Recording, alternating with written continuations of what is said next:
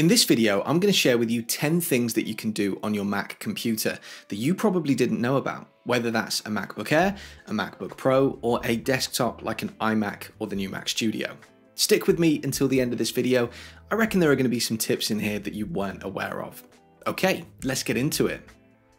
Did you know you can have multiple desktops on your Mac?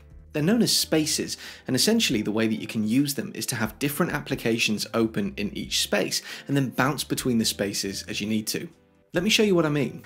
Here on this desktop, you can see that I've got the Notes app open and I've got the Mail app open, and between the two of them, they're taking up all of my available screen real estate. Now let's say I want to move over to Safari for a bit, but I don't want to have to mess about with minimizing these apps, perhaps because I want to bounce between them all. What I could do is enter Mission Control. I'll do that by tapping the F3 button and then pressing this plus icon in the top right of the screen. That creates a new desktop or space, and you can see down here at the dock, all of my apps are still open. They're just not showing in this space.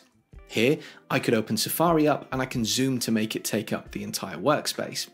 But then when I want to bounce back to what I was doing in Notes and Mail, I just hit F3 again and click on Desktop 1 and I'm back to the previous desktop.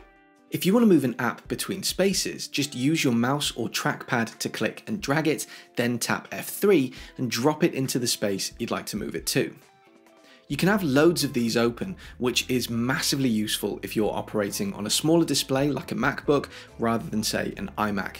To delete a space, just tap the little cross icon next to the space to get rid. You can switch between open apps using a handy little keyboard shortcut. Press and hold the Command key on your keyboard, and with that still pressed down, tap the Tab key to move between open apps. To move back in the opposite direction through the open apps, instead of pressing the Tab key, press this button instead. Letting go of the keys with an app highlighted will bring that open app to the foreground of your display. Or instead of letting go of the Command key to open the app, tap the Q button to close that app without you having to go into it first. If you've got multiple instances of a window open, like the Finder window for example, follow the same steps to highlight the Finder icon, then tap the up arrow on your keyboard. You can then use the left and right keys to pick a specific instance of that application and hit enter on your keyboard to select it.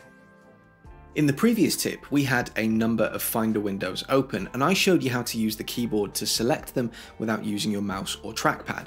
Well, you might want to shut them down, but clicking the little cross icon on each of these is a bit of a waste of time.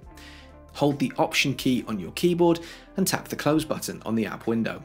This will close all instances of that particular app without closing the application itself, and this is of course most useful if you're dealing with something like multiple instances of the Finder windows, for example.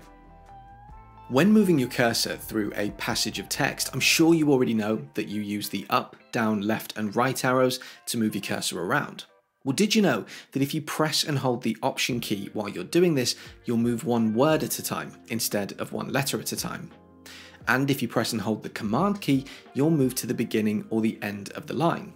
Command plus the up key will move you to the beginning of the text, Command plus down will move you to the end. You can then use the Shift key in addition to these commands to select text. So Shift plus the arrows will select a character at a time. Shift plus Option plus the arrows for a word at a time, Shift plus Command plus the arrows to essentially select everything. Getting good at using these different commands can make moving through and reviewing large documents much easier.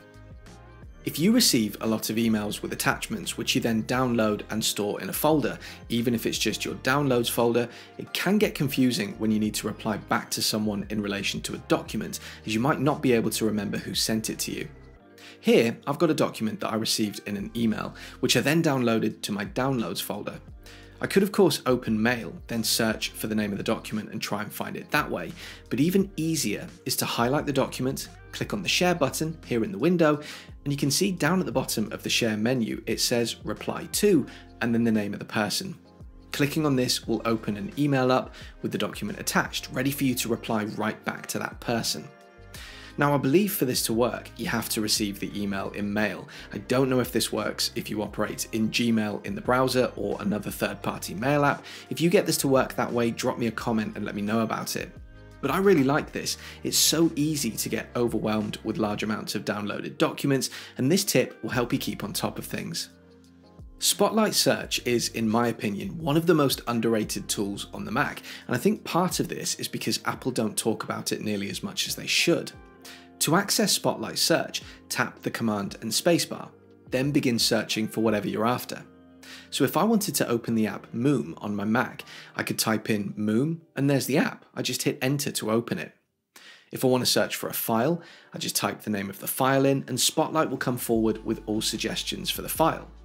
Notice that I've typed in the term Media Kit, and not only does Spotlight return files, it also shows me folders, possible web searches, lots of different things. It will include emails in here, apps that you haven't downloaded but could download from the App Store. It's actually a really seriously in-depth searching tool once you start to get into the habit of using it. In fact, I'll show you something cool with Spotlight Search in the next tip. You can use the Spotlight Search function to perform conversions. So for example, if I press Command and spacebar to open the Spotlight Search and type in $300 and don't press anything else, you can see that the search bar will assume that I might want to convert that into my local currency, and so it gives me the GBP amount. If I type in £400, I get the US dollar conversion with links to then convert to some other currencies. This works if I type in measurements like inches or centimeters. This works if I type in a mathematical question and can often save you from needing to call up the calculator. This can be used for spelling and definitions. This can be used to track flights by inputting the flight numbers. This can be used with sports teams. There are no doubt more things that you can use it for, and if you use it for anything else, drop me a comment and let me know what that is. This next tip is kind of a follow-on to Spotlight Search, but let's say that we're looking for a specific file, but rather than opening the file, we want to know where it is and view it in its folder. So here, I've typed in a file name and Spotlight has found the file that I'm after. If I were to hit enter here, the file would open, which is not what we want. Instead, with the file highlighted, I'm going to press Command and R on my keyboard, and the Finder window will open the relevant folder, and I can now view the file in its folder, rather than simply opening it. By the way, a bonus tip, if you find this file path window useful, you can switch this on by going to View and ensuring that Show Path Bar is toggled on. I also do this for Show Status Bar, which is the part underneath that gives me information about the space usage on the current drive. A quick tip this one, but you can unlock your Mac with your Apple Watch. Just go to System Preferences, then Security and Privacy, and ensure that Use your Apple Watch to unlock apps and your Mac is toggled on. So long as you've got your unlocked Apple Watch on your wrist, when you sit down to open your computer, it should unlock automatically without you having to input your password. The final tip is something that I had no clue about but now use all the time. I'm sure you know that to copy something, you use the Command-C button on your keyboard, and then to paste, you use Command and V. But what if you've copied a file, but then realised that you actually intended to cut the file, but you're already in the folder that you plan to move the file to? You could of course paste it, but you'd then have to go back to the original location to delete the original file. Or you could press Command, Option and V. This takes the item that you've got on your clipboard and pastes it to the new location whilst deleting the original, essentially moving it, even though you copied it rather than cutting it. Super useful and a tip that I now use all the time. So there you go, 10 things that your Mac can do that you might not have known about. I've got a load more tips that I want to cover, so there will be a couple more videos just like this one coming in the next month or so do keep an eye on the channel if that sounds good to you. And as ever, if you found this video useful, do please consider leaving me a like and subscribing to my channel for more content like this in the future. See you on the next video.